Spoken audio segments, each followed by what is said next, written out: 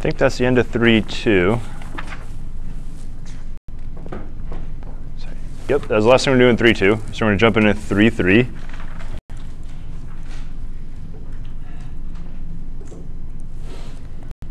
Sorry, 13.3. I think 3.3 is something in derivatives, regular derivatives. You certainly can. Your book should still have chapter 3 inside of it, unless you got really angry.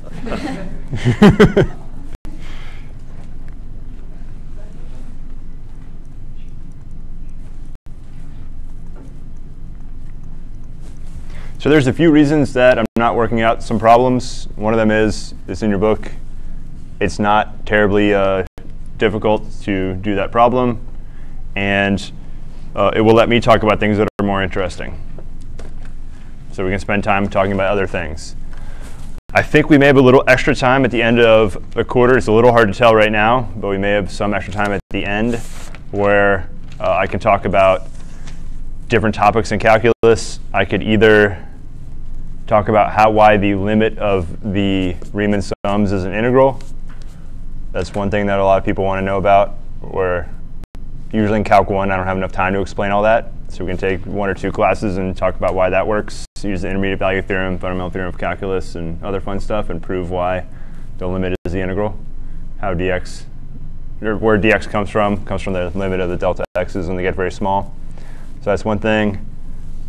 I don't want to talk too much about Calc 4, because then you won't have anything to talk about in Calc 4.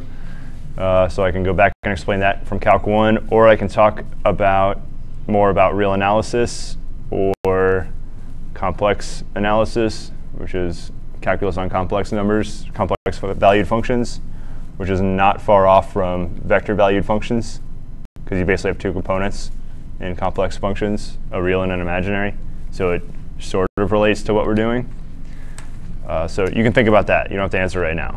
I also don't know how much time we have. So depending on how much time, we can talk about different things. And generally, I'll put a bonus question on your final based on what I talked about. None of it will probably be inside the book. So I'll have to give you my notes and maybe figure out some alternate resource, written resource to look at. Don't worry, I'll make sure it's open source and free, so you won't have to go and buy another book in the last week of class. So we're going to do arc length in space now. So we'll talk about what is length of a curve, which is things we've done before.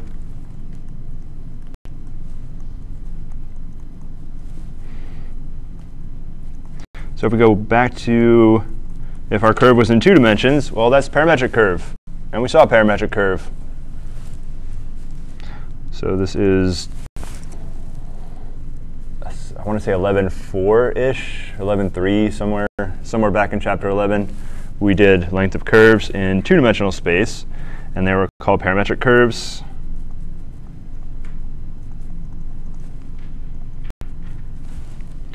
So length, did we use L for length?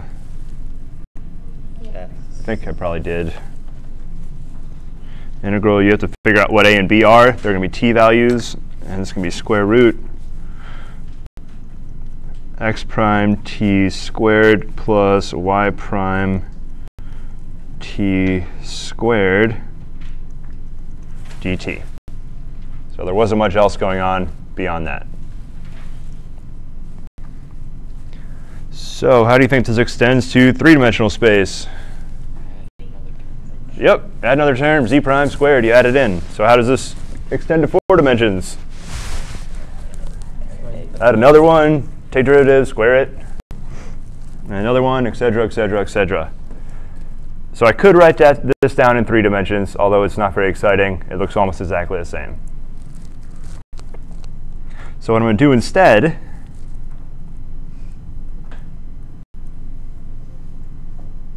so if we have our original, I should write down what our curve is. So of course here we had r of t is our function, our x function, xt, comma, yt. And r prime of t, of course, is x prime, I almost wrote prime x prime. Can I just be lazy and go x prime, y prime? Okay, one yes, sounds good. All right, so there's derivative. Also known as the, you'll get the tangent at whatever t value. This is the last question on your quiz. Take derivative and plug in pi over 4, whatever value I gave you. Negative pi over 3, yeah, that was basically all you did. So that's r prime t.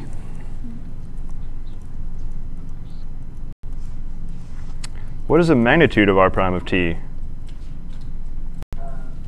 Square root of x prime squared plus y prime squared. Oh, that's very familiar in the arc length, isn't it? Oh, look at that. It's right there.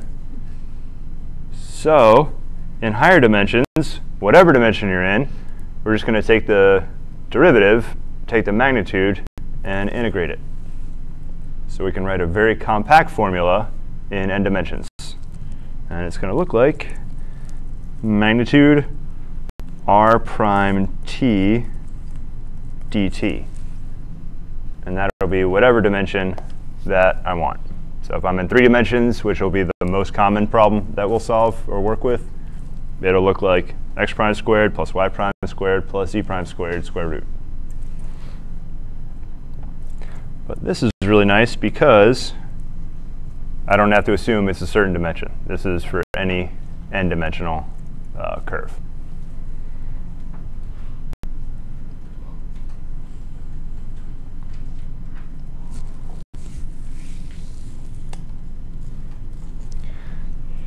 So this is the arc length. So this is for a fixed a and b. I'm going to change a letter. So this was arc length of curve r of t with t in the interval ab. So that's nothing new right there. So you got your curve, just take derivative, and then magnitude.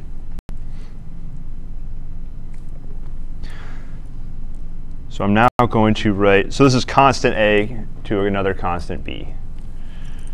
You could measure going backwards, and if you walk from your house to the campus, and then you walk back home, unless you take a different path, you better walk the same distance. Or else you're probably not at your house, or you didn't take the same path, one of the two. So it doesn't matter on this one, if I swap a and b, it doesn't matter which way you went, you better get the same number out of it. Normally we get negative, but if you think about the way this works, you're not going to get negative here. Mainly because you could think of this as absolute value. Wait, is that true? You won't get negative? This is a square root. So you're integrating always positive values or 0 if you stop along the way. No, you actually will get negative if you swap the values. You're integrating, there's always going to be a 0 or more for each t value. You're never going to get negative magnitude. But if you take a break, you could get 0 if you're not moving for 5 minutes. But if you do change the two around, b and a, you will get negative. What I want to do, though, is not worry about that. I want to go from some initial t value to a variable endpoint. So I'm going to write arc length of same curve, r of t, from t0 to regular t.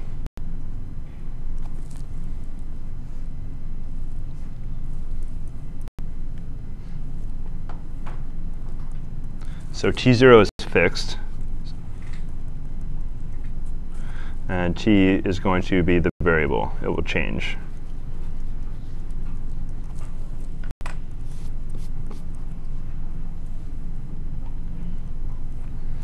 So it's pretty easy to write down. Just a and b turn into t naught and t. But we have a slight problem.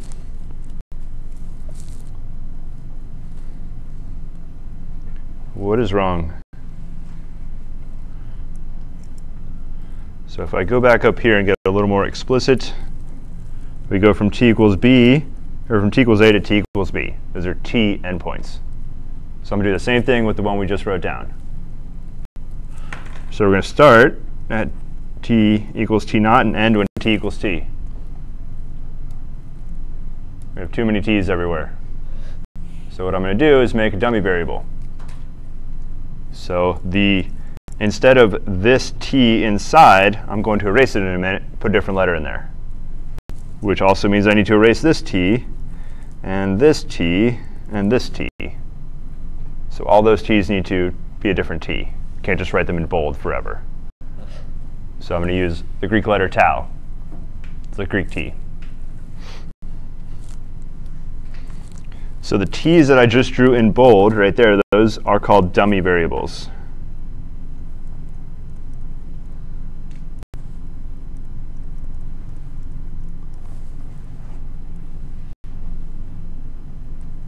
So they're not called dummy variables because they're stupid. They're called dummy variables because it doesn't matter what letter I put there. For example, R is a bad letter, D is a bad letter, and T is a bad letter because I'm already using those. So I could put any other letter in I want. So I'm just going to use tau. If you really want to, you can put x's in instead. So those are dummy variables. Well, there's really just one. It's a dummy variable. I'm going to change to tau. How do you write tau? It looks like a pie with one leg. Well, depending how you write pi. It's a squiggle. What do they call that on the keyboard? Tilde? Tilde. Isn't tilde? I feel like that's. Oh, caret. That's a caret. So it is a tilde or tilde or til something. Tilde. All right. So I'm going to use a tau instead. So we're going to get r prime of tau d tau. Tau equals t0. Tau equals t. And this is a function of t. And this is what we call parameterized arc length.